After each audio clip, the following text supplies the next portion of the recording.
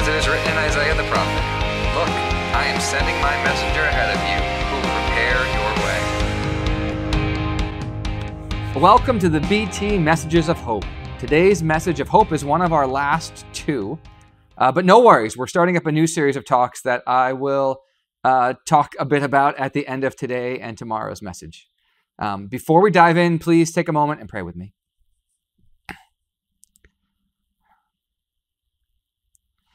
Lord, thank you for the gift of another day. Help us continue to cultivate thankful hearts. Help us continue to love and learn to love you more and love our neighbors more in the midst of all that's going on. We continue to pray for those who are hurting physically and for those who are serving on the front lines and doctors and nurses and everyone else who's serving in the food service industry and garbage collection and everyone who's helping right now. And we pray for all those who are hurting emotionally and spiritually, and that you would give us hope, that you would be a light to us in the day, today and the days ahead. Help us continue to trust you for our daily bread. Be with us now as we look to your scriptures again and learn a bit more about you. And I pray that you'd give all those who hear today a bit more hope for the day ahead. In your name we pray. Amen.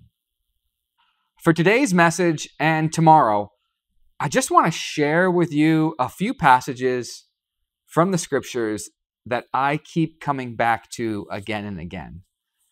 These are parts of the Bible, different books of the Bible, different scenes and stories that I've been coming back to over and over and over again because they've given me a lot of hope and they've been sustaining to me in these times.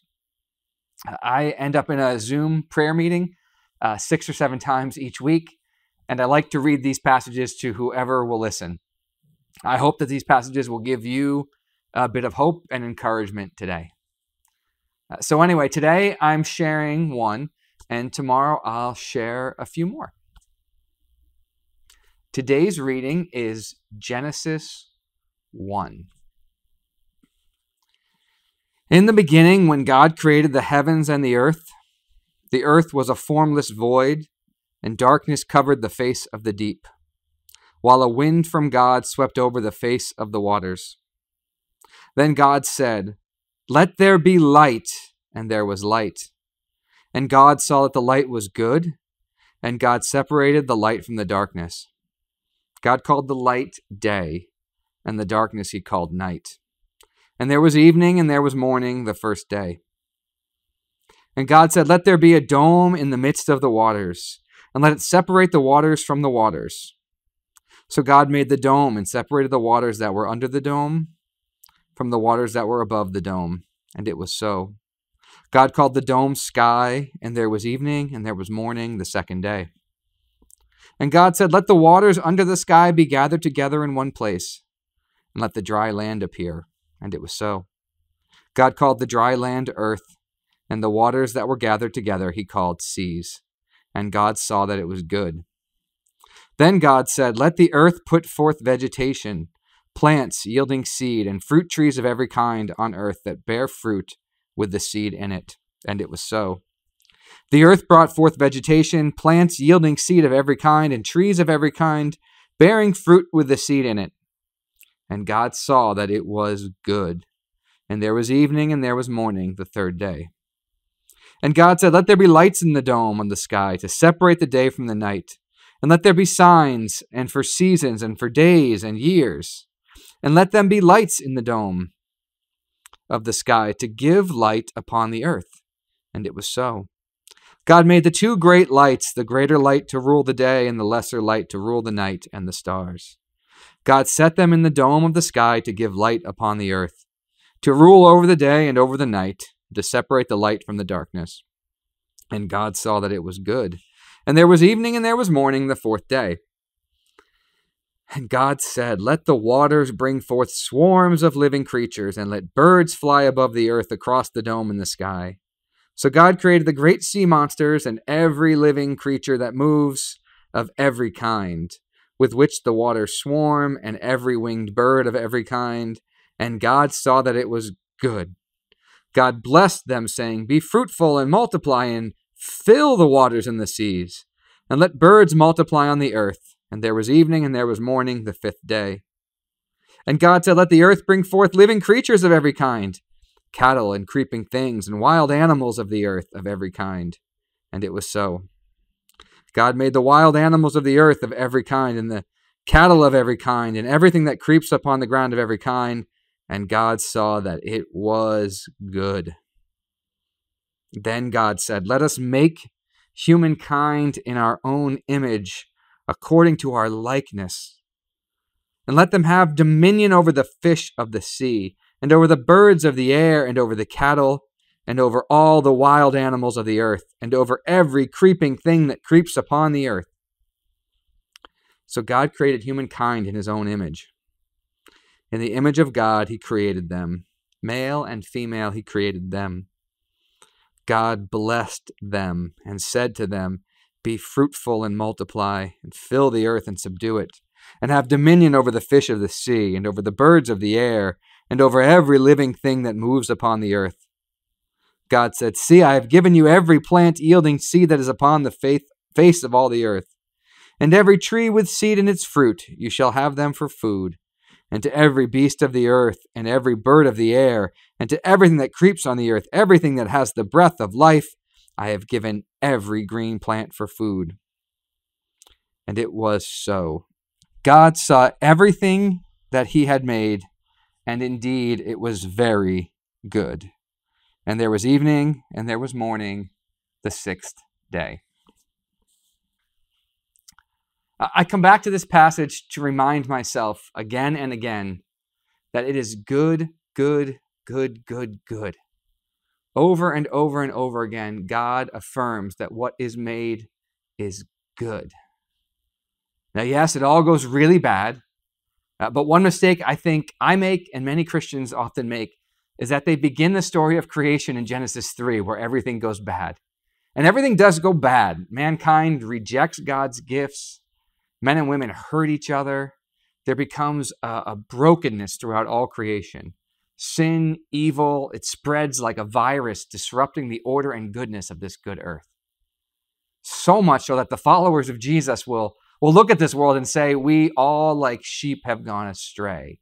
And there is no one now who really does the good. And even creation itself is longing and groaning, waiting to be restored. So we often start with how bad things are. But this story of God and this world, the story of God and his world, starts with how good things are. Good is the first word.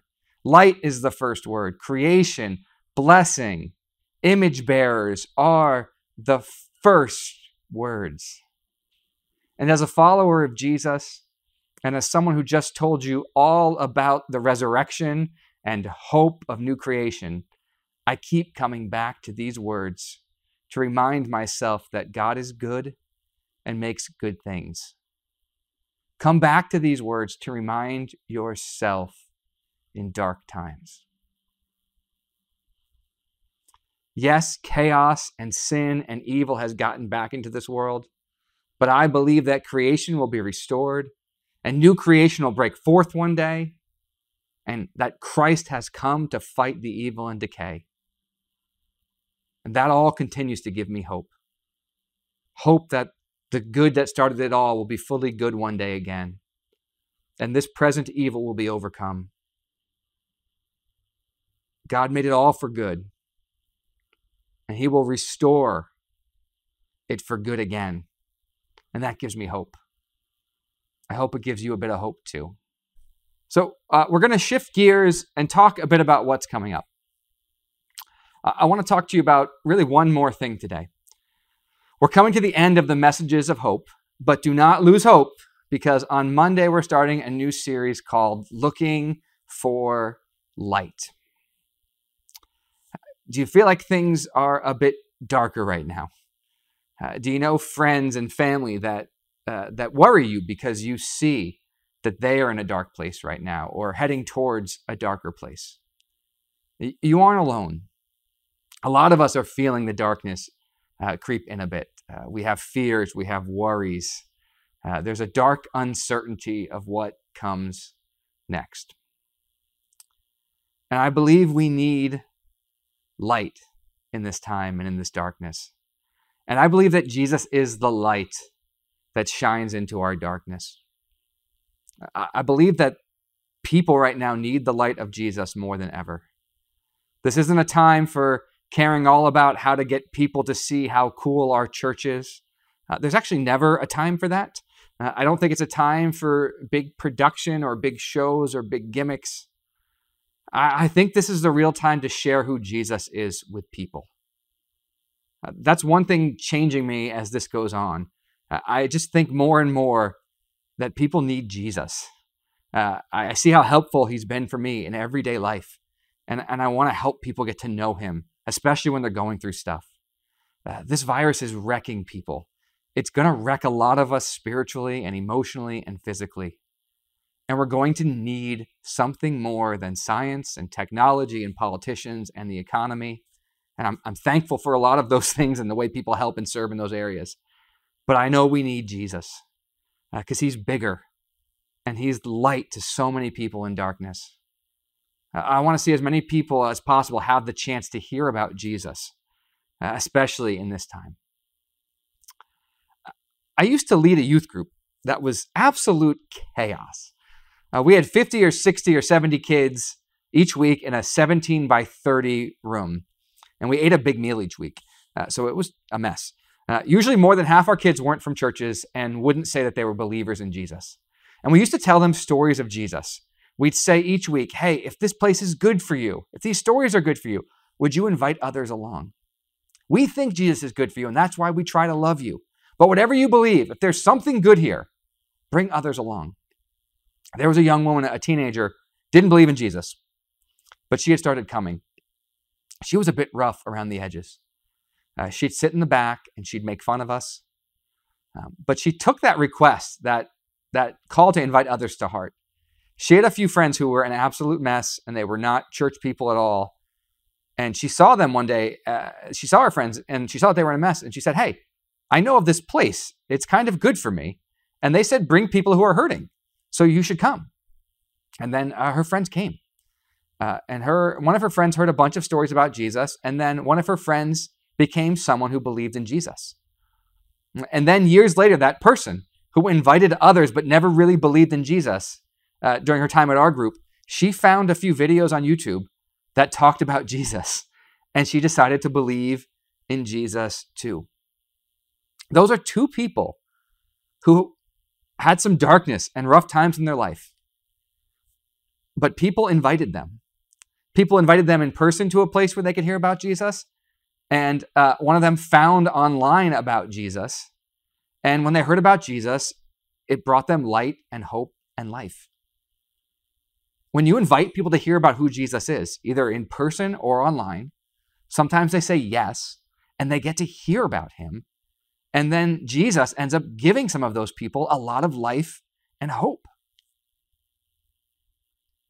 I think it's time to tell people more than ever about what Jesus has said and done. If Jesus is helpful for us, then we should share him with others. If Jesus is really good for you, then tell others about him. Jesus brings light and healing and hope to us, and we want others to find that too. This new series will be simply telling the stories of Jesus' life, primarily from the Gospel of John. We're going to go through the Gospel, the stories of Jesus in John, and just share them and tell whoever will listen the stories and teachings of Jesus. This will be a Monday through Friday thing, and it's for anyone and everyone who needs Jesus. I believe it'll continue to be a message of hope for each of us, but our big hope is that these messages would help people who don't know much about Jesus or who have left church for reasons other than Jesus. Have you ever left church for reasons other than Jesus? Yes, I see some of you nodding. I see that hand. Amen. I think Jesus is for all types of people. And it's not fair that only church people talk and know about Jesus. In John, Jesus is with fishermen, prostitutes, tax collectors, all different branches of religious folks, soldiers, siblings, the deeply wounded, both physically and emotionally. And Jesus was good news for all of them. except some of the religious folks and political folks. And he would have been good news for them if they would listen to him. I'll give you a challenge, or I'll ask you to do something now. Invite people to listen along with you. If this is meaningful to you, then bring others with you. Think about some people that this might be good for and share it. Invite them to listen and discuss. My personal hope is to get a text thread going or a messenger thread going with a few folks who haven't been connected to the church in a long time or ever that I'm friends with. So I'm telling them, I'm saying, here's a daily video that's about 10 minutes that tells one story of Jesus and then talks about it for a few minutes. Would you watch it and tell me what you think? You could do something like that too. You could start a Facebook group or a Zoom group or, nothing crazy, but some simple way, or you could call somebody on the phone, or you could say, hey, what do you think of Jesus in this story? Is this crazy? Is this unbelievable? What's interesting to you? What's sticking out to you? And so come up with something. Invite others. Figure out a way to connect with them and show them and talk to them about Jesus. And we can help. We post these on Facebook, but we can set it up for these to be emailed to them and to you, or texted to them daily. If you have ideas for ways to help others listen and watch and talk about it, tell us. You can shoot us messages, and you can shoot a message to us below in the YouTube channel, or tell us how there's ways we can help. All right, so that's what we're doing. Thanks for listening. Get ready for Monday. Be sharing, be telling other people about what we're doing. But yeah, that's all for today. God bless you. Cast your cares upon him because he cares for you like no one else. And we'll see you next time for our last official messages of hope.